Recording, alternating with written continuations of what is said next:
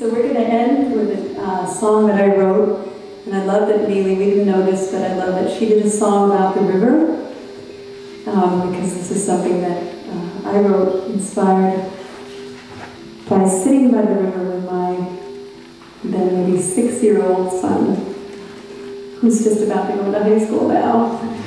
This is called The River, with a little river introduction. Can you hear my river? Yeah.